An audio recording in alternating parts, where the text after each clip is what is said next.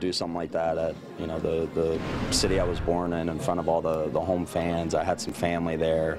My wife and my best friend was there, and to be able to do it against a team in our division and contribute in helping us win the game, I mean, it can't ask for more. It was very special. My dad's a pretty strong guy, so to hear him kind of choked up was a little different. I told him there's no crying in baseball and quit being a baby. So it was special for sure. I got to pick from everything. I'll get the jersey, the hat, batting gloves, and the ball, of course, and maybe the lineup card, and they'll put it in like a shadow box and stuff for me and present it to me at some point, which is really cool.